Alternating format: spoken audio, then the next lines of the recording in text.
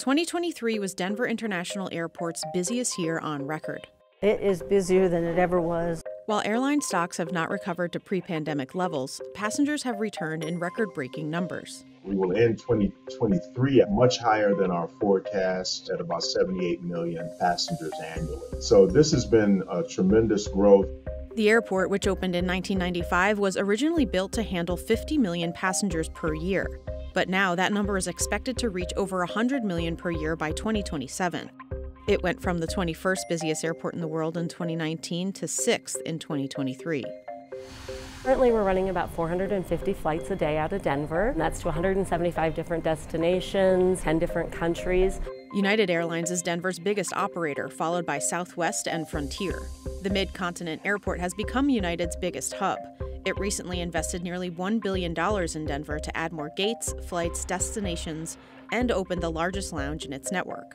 40% of our customers are local Denver, and it's a fast-growing city. We want to grow before 2030 to about 650 flights a day. CNBC got a behind-the-scenes look at United's Denver operations and explores how the airport and airline plan to keep up with demand.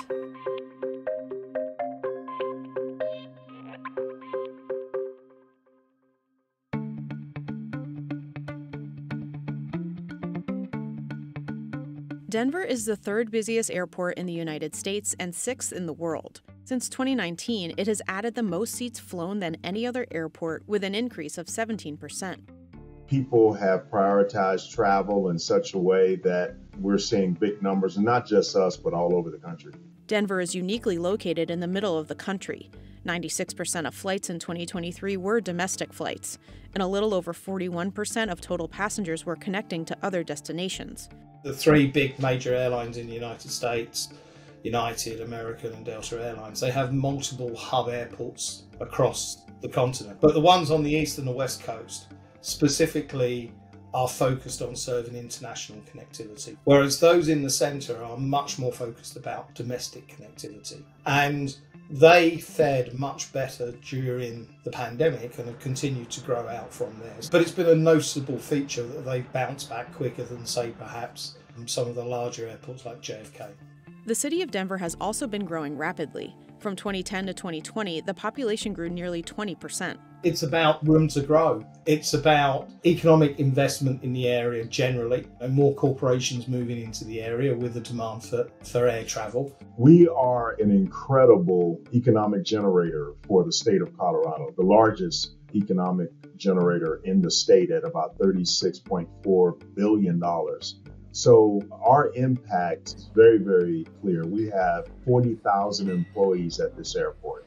The airport, which often deals with the longest wait times in the country, has big projects in place to prepare for 120 million passengers per year by 2045. The first thing that we're doing is redoing the terminal itself. And so we're expanding the Great Hall. We are putting in new security checkpoint areas. We have 6 runways. We're doing pre-environmental work on a 7th runway. We are looking at a new baggage system. We are doing early work on a consolidated rental car facility. Denver is a much newer airport compared to New York's JFK or Chicago O'Hare, and is not capacity constrained. It is the largest airport in the U.S. by landmass with 53 square miles.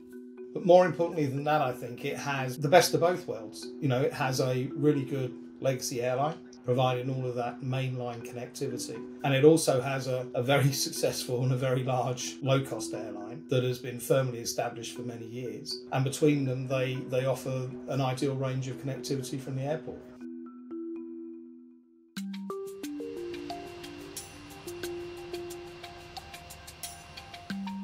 We have invested over $1 billion in the past few years, and we're continuing with that investment. So our new gates, we're doing our Gate of the Future product, which is new seating, lots of electrical, new technology, and monitors. The thing about the United States that is very different to other parts of the world is that investment in airports is frequently a joint partnership between the airline and the airport authority and the city and the metropolitan area. Whereas in Europe, airport investment per se is made by the airport.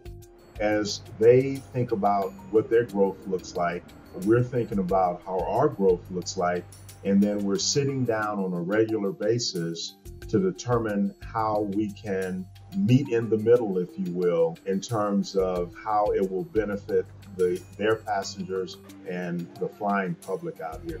In the United States, the airlines have to take a much bigger share of that risk and that investment, but it also gives them the return. It's their asset to control. United clearly see an opportunity here that they can grow perhaps more effectively than they can in Chicago, or certainly on either the east or the west coast in Newark and San Francisco, for example.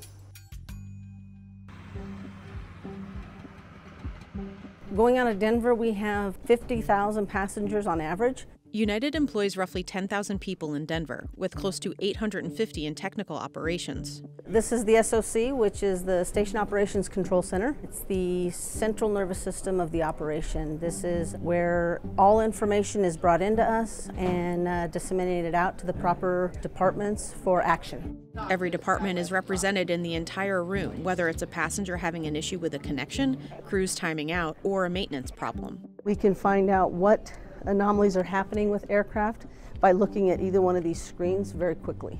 On the day we were there, a flight from Newark, New Jersey to Narita, Japan was diverted to Denver, but because the flight was rerouted, the crew timed out. So it's going to come into Denver, we're going to recrew it, we will service the aircraft just as if it's an inbound. If someone else is having a bad day, it is going to affect us because we do a lot of hub-to-hub flying, and our crews kind of get messed up then also. So if the crew's in Newark and they can't get out and they're needed for a Denver to Orange County, we have to have a plan in place. Newark, another hub in United's network, suffers from a lack of room to grow. The older airport only has 2 runways compared to Denver's 6, but flies just as many customers.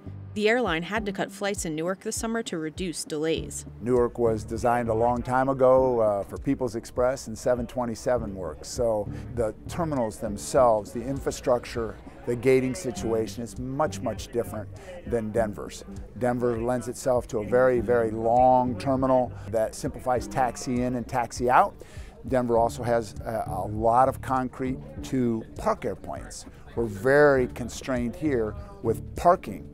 Different airports have different operational strategies. In LA, there's not room to grow. We can get bigger on aircraft size, but we can't necessarily bring in a lot more flights, so it's a completely different strategy. In Denver particularly, we have room to grow. We have nice big new gate areas. We'll have 90 gates. Denver's second largest carrier, Southwest, has been expanding at the airport as well. It opened a $100 million maintenance facility as it also continues to grow. The growth in air travel is expected to double by 2040, from 4 billion passengers a year to 8 billion. We're going to hit 100 million much sooner than what we ever thought. Once we reach the 100 million passenger mark annually, that 36.4 billion economic generation will go to 71 billion. The airport is also looking to grow the number of international flights, which only represents 4% of annual departures. We do have more global flying now than we did 10 years ago. We want to add more, but we've got to fix the customs facility that was designed for, a 1990s schedule out of Denver. United is also looking to grow outside the airport. Last year, it bought more land to expand its Denver Flight Training Center, where it trains 12,000 pilots every year.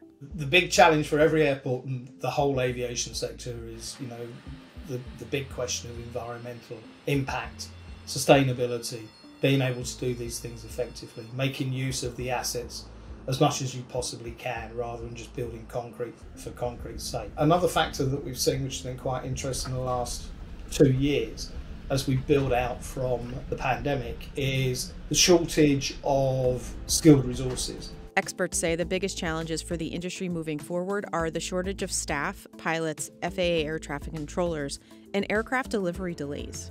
We're projecting a lot of growth. At one point we were saying up to 700 by 2030, but now just with the delay in aircraft deliveries and some of the pilot issues, we're looking at about 650. But if the demand is there, we definitely want to continue to grow the hub.